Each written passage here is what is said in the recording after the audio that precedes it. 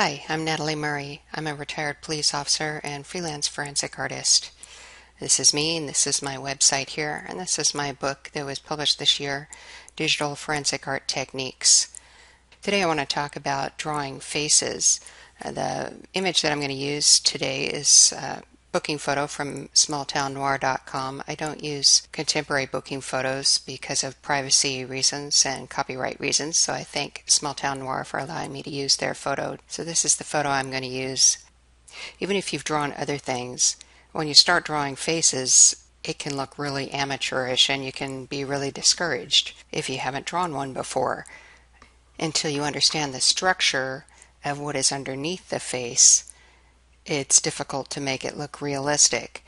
I did a webinar for Corel on two-dimensional reconstruction, which shows the skeletal structure of the head, and I did a tutorial for them on the muscular structure of the head, the muscles of expression and mastication. So if you look at those give you an idea about what is underneath the skin of the face, and that might help you to get some basic understanding of the structure of the head. But I can also show you some other ideas of how to begin to understand how to draw a face. So if you want to get a photograph of a face, you can go to Google, and if you want to Google mugshots, that's a good location to get photographs where someone's looking at you straight on. If you Google a mugshot and get something that is in color, like this photograph here that I just pulled out of eyes. If you get a color mugshot that you really like, but you have trouble understanding the midtones, what's light, what's dark, when you get to the midtones, you can see the shadows and you can see the brights. But you can come through to Effects and go to Tonal Control and adjust colors. And just take the saturation down all the way, and that turns it black and white. Then you can also move the value to a little darker if you want to do that, and make it a black and white photo. That may help you to see the brights and darks a little bit better if you'd like to do that. So if you want to get a photograph from Google of a mugshot and bring it into Painter and use that as your base, as your starting picture to work with, you need to make sure that the pixel count is a good one so that your marks will come out clean and crisp. This photograph, if you go to resize, you'll notice the resolution is 144 pixels per inch. That's not going to work out. I'll show you the difference in how that mark comes out. The eye on the left here was done at a 300 pixel per inch. The eye on the right is at 144 pixel per inch. You can see that's a lot more rough, and the eye at 300 is a lot sharper. So if I come in through here, go back to resize on the canvas and change that to 300 and zoom in, that'll make it a little bit easier for me to draw a clear and crisp picture. Now when you're drawing on this photograph, you don't want to draw directly on the photograph. Then you can't turn it off and see your drawing without the photo. Does that make sense? So you need to make some layers on top of the photograph so that you can turn the photo off and see your drawing without the photo underneath it. So come up to Layers and add a new layer. Now if you want to just draw directly on that, that's fine if you're drawing on there. But then to see your drawing without the photo, you have just a transparent background. That doesn't work either. So what I do is make a layer, and then I fill that layer with white. And this is going to be like a sheet of paper that's between my drawing and the photograph. And then I come through and make a new layer, and that'll be my drawing layer. So this layer I can turn on and off to see the photograph or not as I wish to, and this layer will be my drawing layer. But I add an additional layer underneath my drawing as well, because when I do my drawing in a dark area, notice I'm drawing right here where it's dark in her hair, you can't see that. You can see it when I turn that layer off, but you can't see it when I'm drawing on it. That's no good for me. So I come through and add a second layer. Let's just duplicate this one. And I turn the first layer down to about 20%, somewhere in between 15 and 20%. And then when I turn this layer off, I can still see this darkness. Can you see that? So I can see when I'm drawing in a dark area. That's what these two layers are for. So I have the first layer at 15 to 20%, and the second layer I just turn on and off in order to see my drawing with or without the photograph. Okay? So let me erase that piece of drawing there. And we'll start again. Okay, so when I tell you to draw an eye, a lot of people will come through and take a look at this woman and say, okay, I'm going to draw an eye. Or a lot of beginning artists, and they'll come through and they'll do something like this.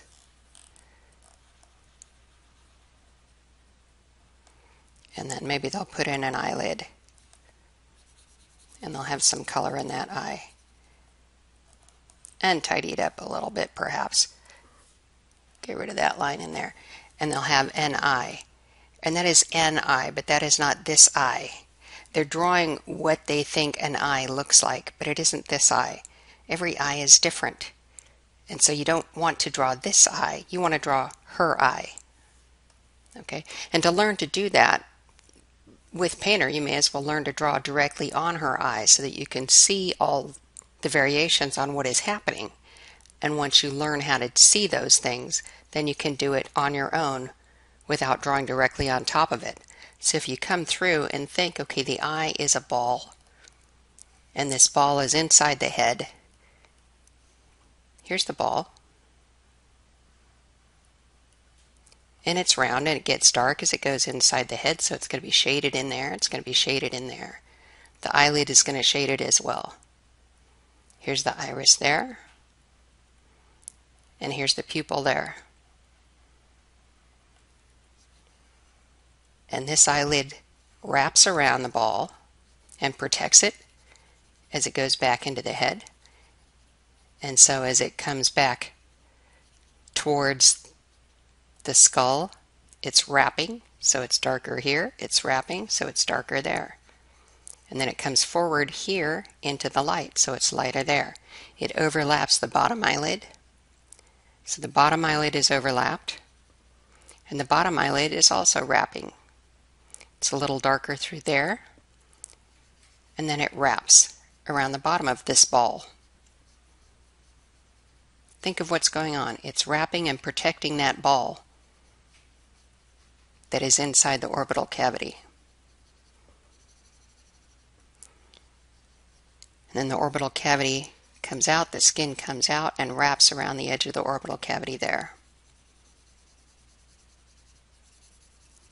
And that's inside the cavity. And then it comes out to where it raises out to the nasal spine there. So we have some tone on the iris there. But all those things are happening.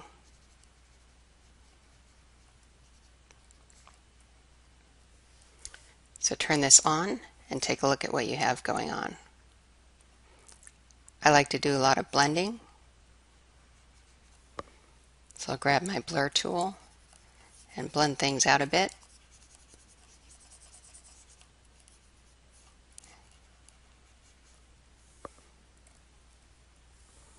Zoom in, make that smaller.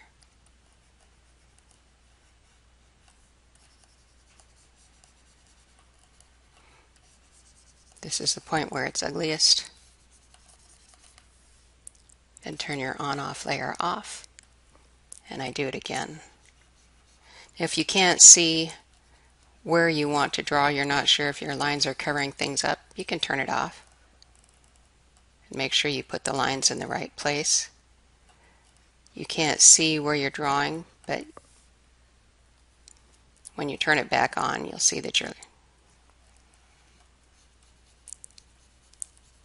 lines are where they need to be.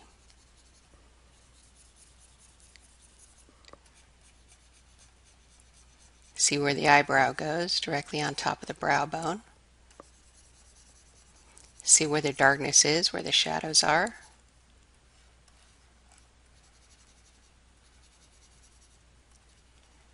The upper eyelid is shading the eyeball. And you can actually see the depth of the lower eyelid. It's not just paper thin, it has depth, it has thickness. And you can see that on her. So put that in there.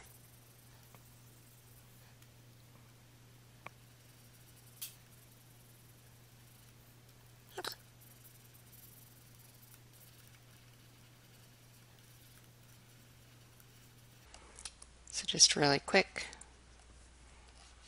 that's the eye. I think that's a little too square down on the bottom.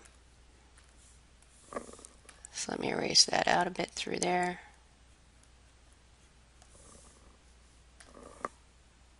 And bring it through. So with Painter, you can use this reference photo and trace over it to start with. And once you learn to see that eye properly, then you can use it as a reference photo alongside you, not underneath your work, but alongside your work.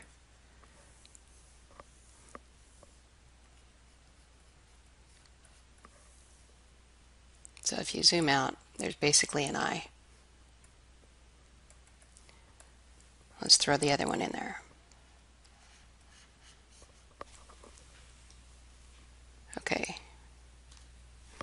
Okay, two eyes. So moving on to her nose. A nose is three parts, it's not just one. We have the centerpiece and then we have two nostrils. And nostrils aren't just big round blobs. We've got a little opening here, a little opening there. And think of the nose as this center structure, which comes down here to a column, and then this nostril here, and this nostril there. Look at the shading. It comes down here, comes down to the center, and it comes down here. It shades underneath there, shades up here, shades, hers shades over the ball of the nose, shades down onto the nostril again, down into here, shades down from the nasal spine, the center area of the spine, down onto the cheekbone. This is where the face, this is where the skin comes off of the nose down onto the center of the face. And then underneath, down into where it flares down to the mouth.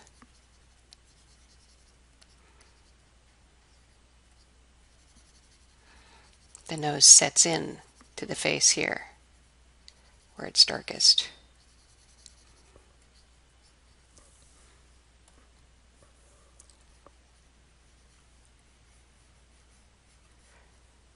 So it's three parts, not one. Center part, two other parts off to the side.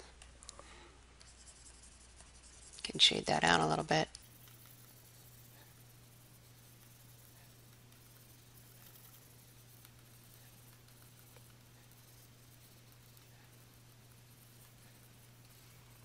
But there's your nose. Then coming down to the mouth, her mouth is open, but don't draw a line around the outside of the mouth. There isn't one. Her mouth has got an opening there. You don't see teeth all the way across. You see a darkness back where the mouth is sort of horseshoe shaped, right? The teeth go back into the skull, so it gets dark back in there. You don't see a picket fence of teeth. The teeth, you can maybe see little breaks here and there, but don't draw big picket fences of teeth. You have a bit of fat here, a roundness of fat here, a roundness of fat there. The upper lip is darker than the lower lip because it's turning away from the light.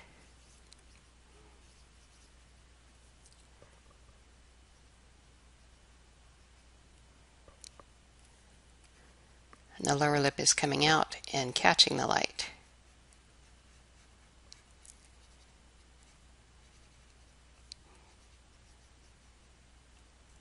See this catching the light right there.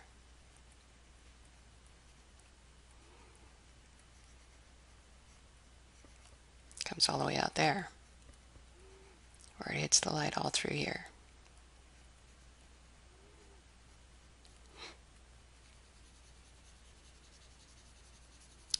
Well, this part is darker than the lower part, but there isn't a line around it. Don't draw a line around it.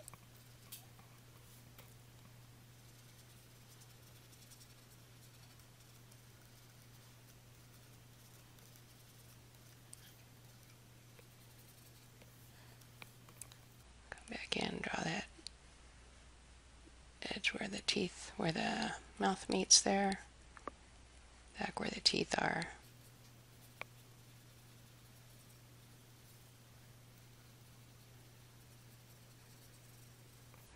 Younger people often have a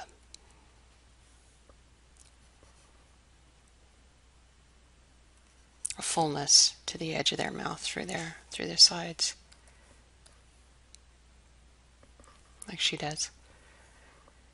And for the rest of the face, there's a darkness under the lower lip where it poofs out.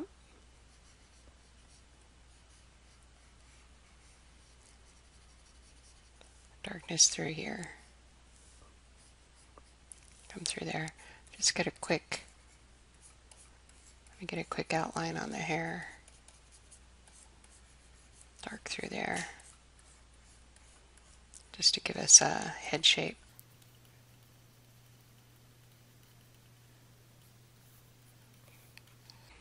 And there's a quick drawing of the features of her face. Once you get that done, you can add a new layer and add some tone. Grab a lasso and go all the way around the face.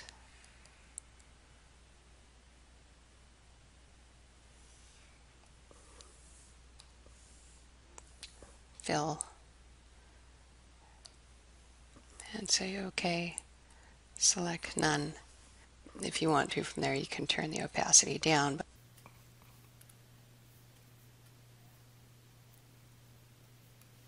And start drawing in some darks to preserve transparency so you don't go outside the edges. Put in the darks out here.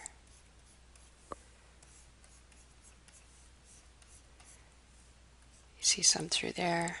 Make it a little smaller. Through there, you see them through there.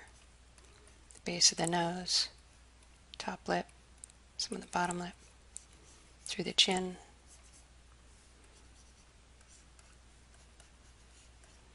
Through the eyes.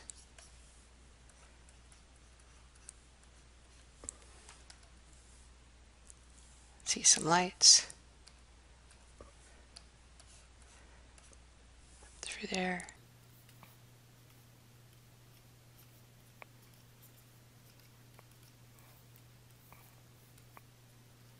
Through there. Turn it back up.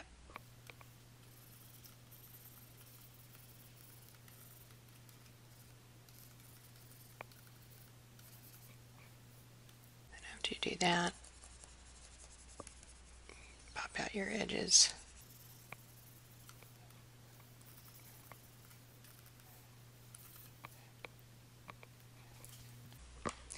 Maybe work a little bit more on some mid-range darks, not all one tone of dark, very dark and medium dark and a lighter dark. Something in between through there, coming down from the nose. Some more darkness through there and there. Then turn it back up and see how that looks. And coming down through there. And then get the blend tool, blur tool, blur it back out.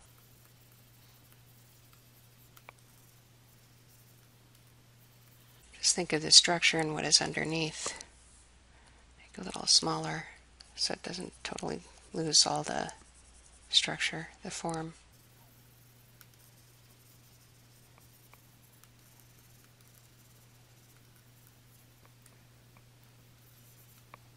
And back to a real dark.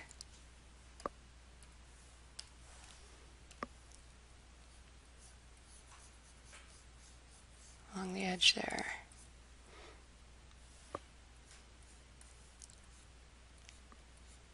And her eyebrows are very dark too. And I haven't done her hair at all yet either, but that's kind of secondary to what the tutorial's about.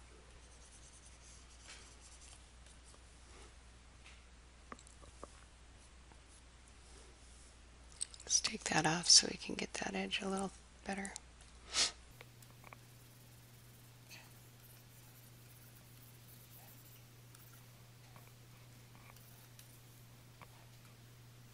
You can go back and forth, see what other lights and darks you can see on the face, bring it in or out a little bit more, but basically end up with a face that looks fairly realistic.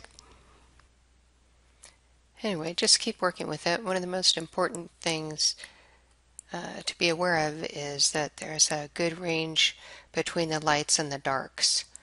If all your colors are kind of in the mid-tone range, then it's just going to look muddy, so try and get some real dark blacks in there and some fairly bright whites in there, and it should come out pretty well.